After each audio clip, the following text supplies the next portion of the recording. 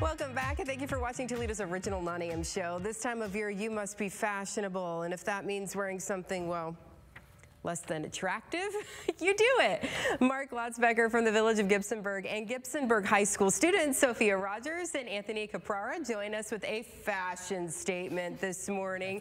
And you all hooked me up. You heard me say that I didn't have my ugly sweater, so here we are. It has a hood, too. And it has a hood, so I can stay nice and warm today. Folks, thank you so much for joining us. This is something that you all have been doing for a number of years now, right? Correct. Since 2014, we've had the ugly Christmas sweater run and walk in Gibsonburg. Okay, so who came up with this idea to put on ugly sweaters and go for a run? It was a group effort. You know, we identified a need in our community. Young people needed presents at Christmas time, and the food pantry needed help. So we came up with the idea of the ugly sweater run and walk, and it just kind of snowballed from there for the past 8 years. All right. So, Anthony, tell me a little bit about what people can expect when they come out. What should they wear? What should they bring? So, of course, you got to wear your ugliest sweater that you possibly can, because that's the funnest part of the event. But then just get ready to run, bring a toy, and possibly items for the food pantry. It's all about giving back to the community and having a fun time, so we're really excited for that. So, I mean, I'm seeing a lot of clashing, a lot of colors going on. Sophia, tell me what makes an ugly sweater ugly?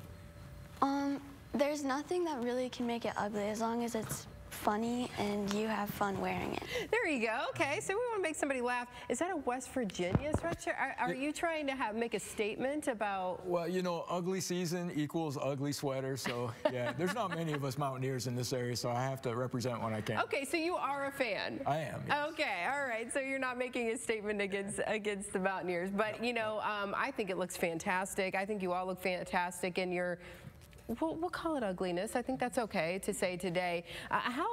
For high school students, why is it important for you all to participate in something like this?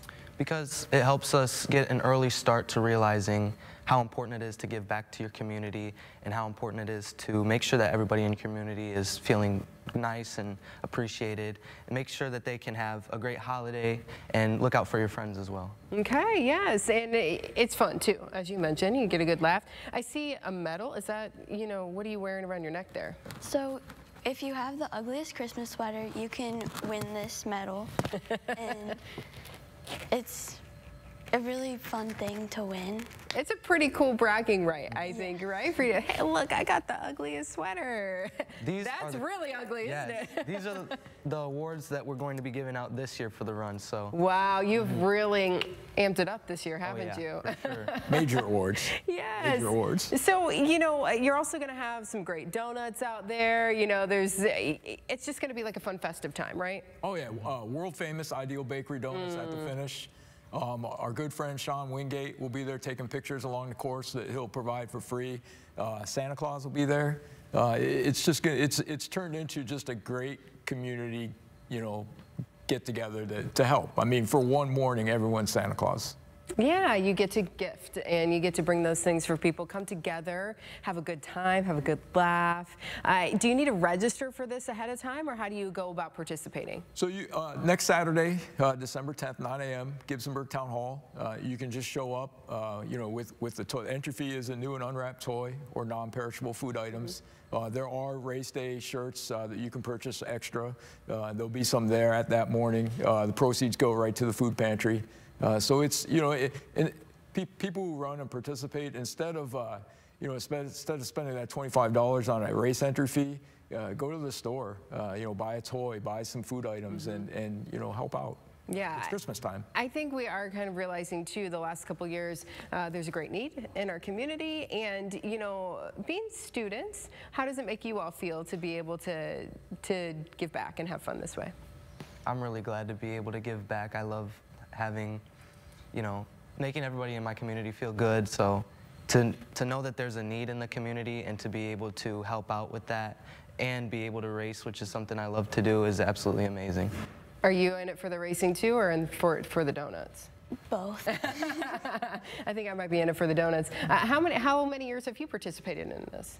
This would be my second or third year. Okay, and what are you hoping for, you know, next week when this race comes up? I hope that there's a lot of people there and that everyone just has a bunch of fun. with. I think they will, right? I think it's pretty safe to say. Do you know about how many people come out to this every year?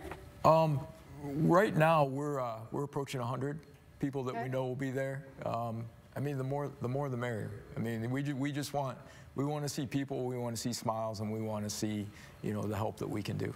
You know, I think that this is a unique way to celebrate the season. You know, people are always, you know, finding ways to give back and things like that. But this is certainly unique, where people can show off their personalities, I think, and really get out there. Oh, look at these ugly sweaters. They're just so ugly, but it's so great, isn't it? It is.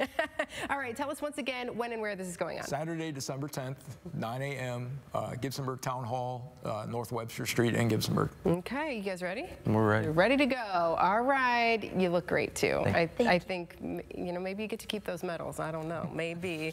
Folks, thanks for coming in this morning. Thank you so much. Thank you. Yeah. All right, well, stay with us. We've got more Good Day coming up after the break.